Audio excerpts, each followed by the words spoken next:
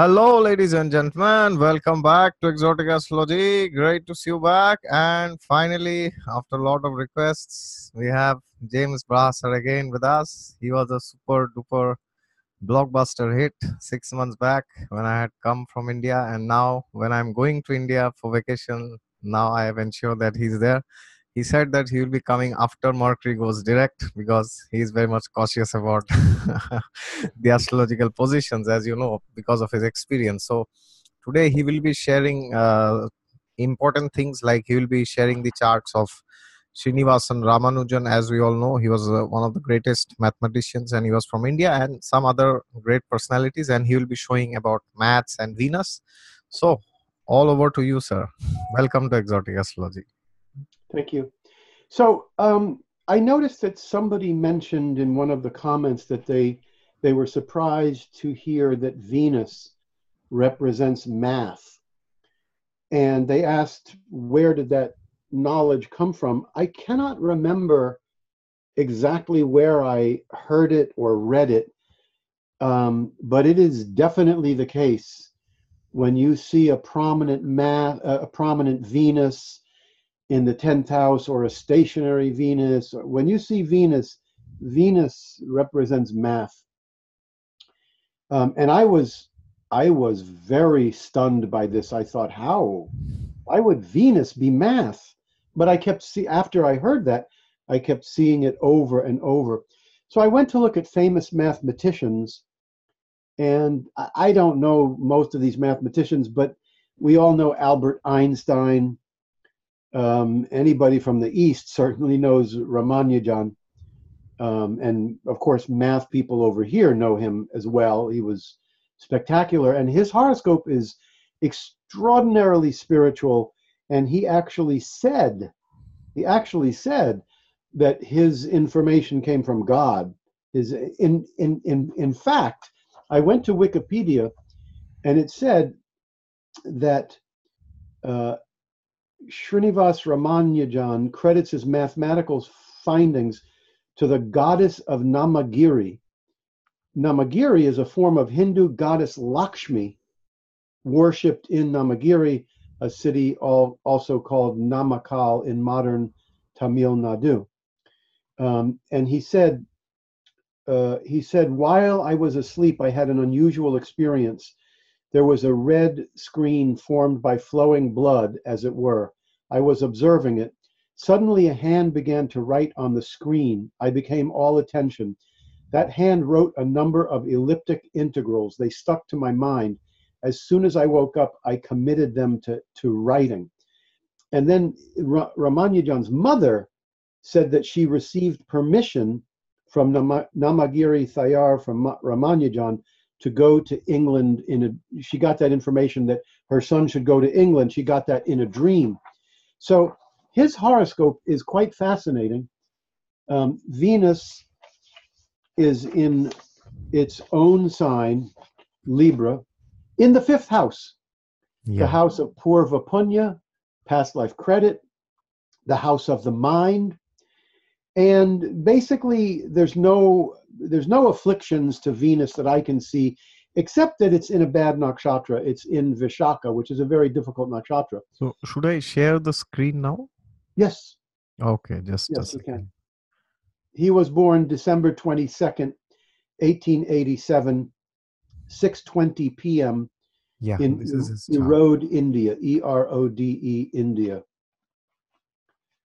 So this horoscope is very, very pronounced because, as I said, Venus is in its own sign in the 5th house, the house of the mind. But also notice that Venus rules the 12th house, the house of moksha. And the 12th house ruler is Venus in its own sign in the house of past life credit. And Jupiter and Mercury, two benefics, also aspect that 12th house. And Ketu as well aspects the 12th house. So the 12th house for spiritual energy is very, very, very, very strong. But I'm mentioning this also, mainly because of Venus. We won't put up the charts yet of the other people, but I will tell you, Albert Einstein had Venus in the 25th degree of Pisces. Venus is considered exalted in the 27th degree of Pisces. So this means that Venus was extremely close to its highest point of exaltation in Einstein's chart. And he was a great mathematician. Venus also rules his fifth house as well, house of the mind. And then there's another mathematician, we'll put up a chart in a few minutes, of John Nash.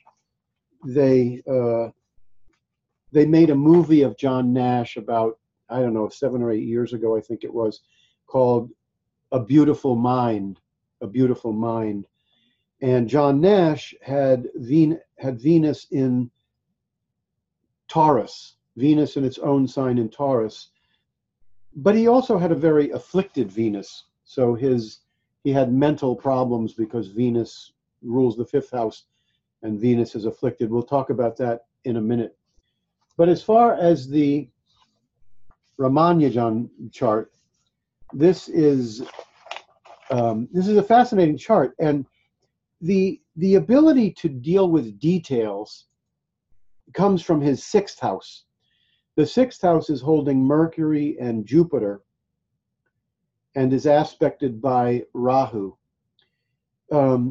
Mercury in the sixth house is a person that's very, very good with writing and teaching and picking things apart. Mercury in the sixth house makes a person a perfectionist. Jupiter is in the sixth house as well. In my earlier books, I always mentioned in my earlier books that when Jupiter and Mercury were conjunct, it was a very good aspect because they're both benefics. However, as the years went on, after about 15, 20 years in astrology, I started to notice that when Venus and Jupiter are closely conjunct, they have problems. Yes, they are both benefics, but Jupiter and Mercury conjunct do not work very well together.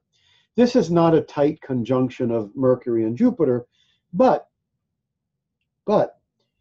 it's interesting because Ramanujan died at the age of, I think, 32. He was very, very, very young. He died just as his Venus dasha was beginning. So he never got to his Venus dasha. Or maybe he got to Venus for 3 or 4 weeks and then he was dead. It's not, in my opinion, that Venus killed him. No. The Mercury in the sixth house is the problem. He died of some bacteria, which is Mercury, the lungs and the bacteria. And Mercury is in the sixth house, the house of health, poorly aspected by Rahu, because Rahu is 19 degrees of Cancer, Mercury is 23 degrees of Scorpio. So it's a close aspect from Rahu. And I think that the Jupiter aspect, even though Jupiter is far away from Mercury, I don't think that Jupiter helped that Mercury. And that's what he died of, Mercury ailments, the lungs. But what is most remarkable to me in this horoscope is the Purva Punya with Venus, the past life credit connected to Venus, which is mathematical ability, and also there is a strong career house, but the moon is in the 10th house, which is career. Whenever the moon is in the 10th house, a person likes to be the center of attention. They have a good ability to be in the public eye and things like that. And this 10th house is strong because the moon is there, which is a benefic. It was not a full moon or a new moon. It was right in between. So it was bright enough and it was waxing.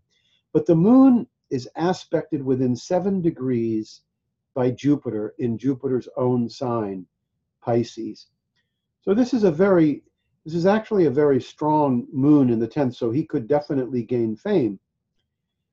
And then Mars aspects the 10th house as well, which I think gives him mechanical or technical skills. I have no idea. whether he used mechanical or technical skills in his abilities, but I mean, in his work, but the abilities were definitely there. I read that he did not like school when he was younger, and you can notice the second house is afflicted. Two malefics in the second house, Saturn and Rahu. Saturn poorly placed in Cancer because it's opposite its own sign, Capricorn. And Rahu in the second house is a very poor placement. Rahu and Saturn, two malefics in the second house, are not good for family life. He was very poor. In fact, he needed an operation earlier on. I think when he was 15 or 16. I'm not positive, but in his younger years, he needed an operation. They couldn't afford it, so a doctor said he would do it for free, but they didn't have much money. It is fortunate that Jupiter aspects the second house with those malefics. That definitely is helping. So he could focus on education and knowledge.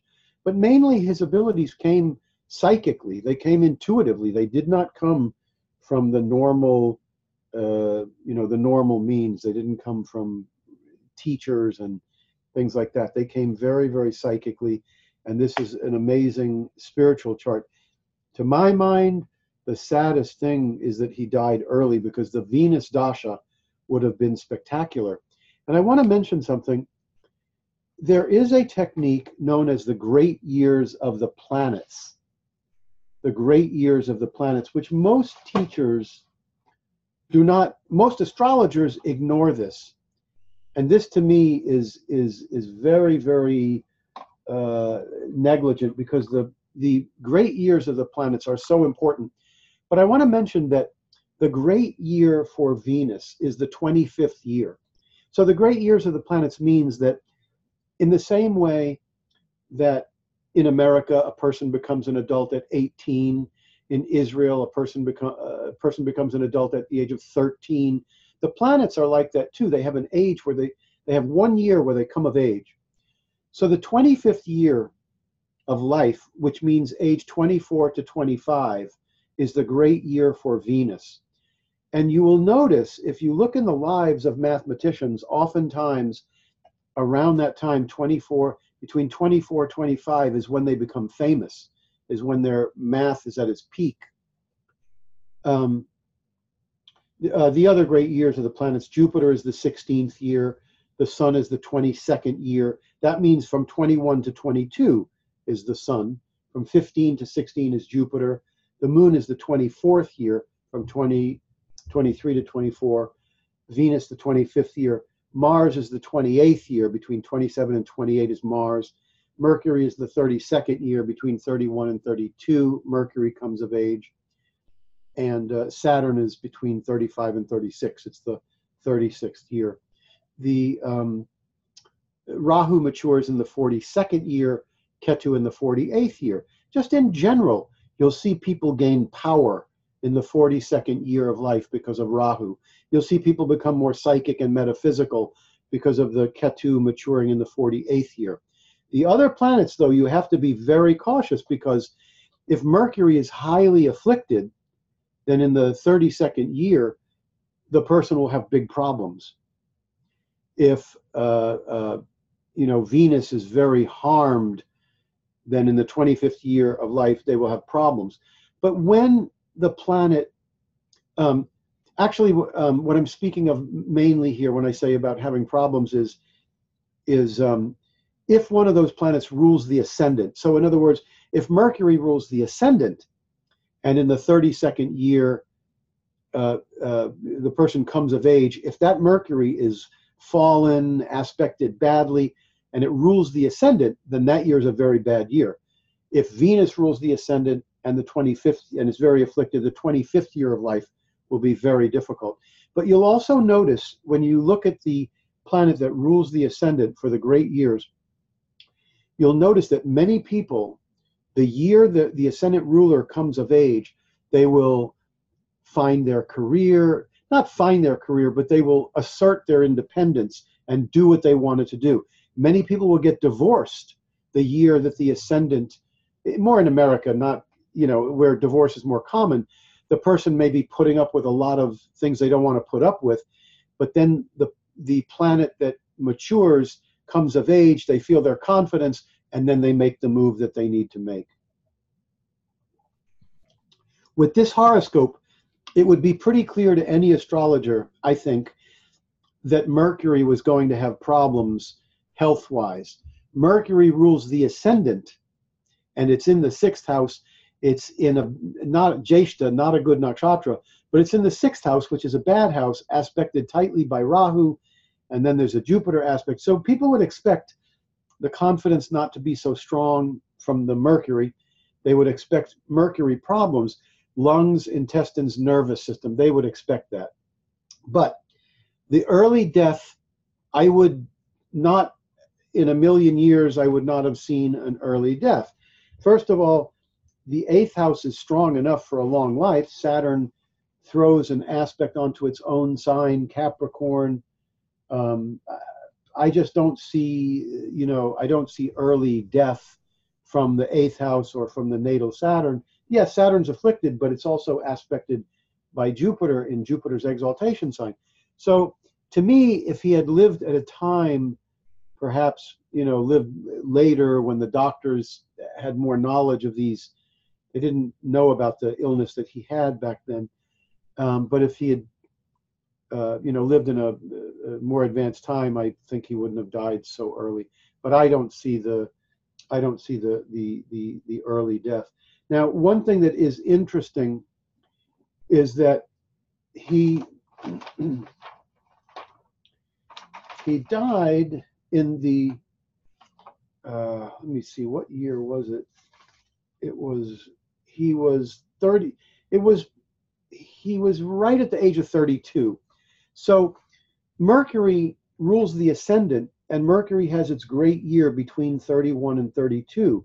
So we would expect between 31 and 32 to be a difficult year, because Mercury in a Drishtana, Mercury in a bad nakshatra aspected by Rahu, we would expect that to be a difficult year. So that's mainly what I wanted to talk about. I just wanted to show one horoscope where, most of the planets in this chart have some mixture. Moon is good, but it's aspected by Mars, which is not so good. Jupiter and Mercury both have afflictions from Rahu. All the planets have afflictions. Do you see the one planet that has no affliction? Is Venus. Yes, yes. Not only no affliction, but it's in its own sign. Now let's take a look at Albert Einstein. Yeah, I would like to ask you one question. Yes. So when you say that activation year is like the time when the planet matures, so apart from the natural significations, for example, Venus's relationships, but do you also see that the lordships get very heavily influenced? Like, for example, Mars 28th year, and suppose Mars rules the 4th house for a Capricorn ascendant and the 11th Yes. house. So do you see I'll some tell you a event story. with the... I'll tell you the story that made that point, so I could never forget it. Oh, Because when I went into the Rahu Dasha, it was a tremendous upheaval for me. I got divorced, my father died, but at the same time, I had these very, very powerful intuitions and a sense of destiny. And when that happened, I had a sense that I would have some fame or some recognition. I didn't know in what way. My life was about meditation, spiritual. My life was about astrology, but I didn't know where the recognition would come to, but I had a very strong sense of it. 3, 4, 5 years went by. There was no fame, there was no recognition, and yet those thoughts were still there. When I went to India the second time, my second mentor, PM Padia, he looked at my chart. I was in a room with 5 or 6 astrologers, 7 or 8 astrologers. He looked at my chart. He said, "You got married when you were 21 or 23. I was startled. I said, "That's the man I want to teach me." The very first night he came to my room in a hotel in Bombay, And within 5 minutes, I said, look, something has been bothering me for 5 years. I said, I've always had the sense that I would have some recognition, some career, something, but nothing ever happens. This was 1984. So I was about 34 years old, 33, 34. And he said, I think I was 33. And he looked at it and he said, you'll get fame, but not until the 36th year. I said, why? He said, because Saturn rules the career house. And Saturn is very strong because my Saturn is in the 5th house, which is Purva Punya, and aspected to the degree, within 1 degree by Jupiter. So he said, your Purva Punya, your past life credit is to gain some recognition because the 10th ruler is in the 5th house with good aspect. And he said, after 35, 36, then. I wrote my book in 1985. It came out in 1986. It came out when I was 35 years old. So it was 35, 36, the 36th year. That's when it matured. Another story is the reason I went back to India. After I studied with Santanam, I used astrology for a year, and then I ran into an old friend from high school. We were both 30 years old now. I said, come to my house, I'll look at your horoscope. I'm telling him his dashas and his bhuktis and his horoscope. And I said, oh, so you were in a good period over here. You were in a good period. So you must have had a good year that year. He said, really? That's when I tried to commit suicide. I am not kidding you now. The next day, the very next day, I decided I'm going back to India. I can't do this. I cannot tell somebody they had a good period, and he tells me he tried to commit suicide. And I still didn't know why. When I got to Padia the second time, he told me about the great years of the planets. Then I looked at his Mercury. He was in his 32nd year. His Mercury was in the 8th house, combust with the Sun and Mars, something like that. Very bad Mercury in the 8th house. He had a Virgo ascendant, so Mercury is in the 8th house in Aries, with Mars, with Saturn, something like that. So, yeah. So those are very important influences. They're easy to miss, but they're important. Now, one thing also, if a person has a Capricorn or Aquarius ascendant, I always tell those people, you have a benefit that most people don't have. Most people will know who they are fully when their planet matures, which will be 32 for Mercury, 28 for Mars, right? You will not know your full power until the 36th year. So this means you have more time to develop your power, to develop like that. Okay. That's very important. Yeah. Yeah, and another thing I wanted to ask is when you are seeing this, like as you said, in this case, that 32nd year can be difficult, that because Mercury has been afflicted and it is in a Dusthana. So have you seen in your experience that, like for example, in this chart, because Saturn is, I guess it's a Gemini Lagna. Yep. Yeah, so like Saturn is ruling one of the trines in this chart. So suppose Saturn and Mercury were in mutual aspect, suppose. So then apart from the fact that it is a natural malefic and it is aspecting Mercury and afflicting it, have you also seen sometimes that being the ninth lord, it can give some good benefits related to the ninth house? Or have you just seen that, oh, only the affliction is working apart from the Raj Yogas, like fourth lord in fifth or fifth lord in 10th, something like this? I tend to go more by whether a planet is afflicted. You know, the thing is that Saturn, like in Ramanujan's chart, Saturn rules the ninth house, but it also rules the 8th house. So it doesn't make it particularly good. Yes.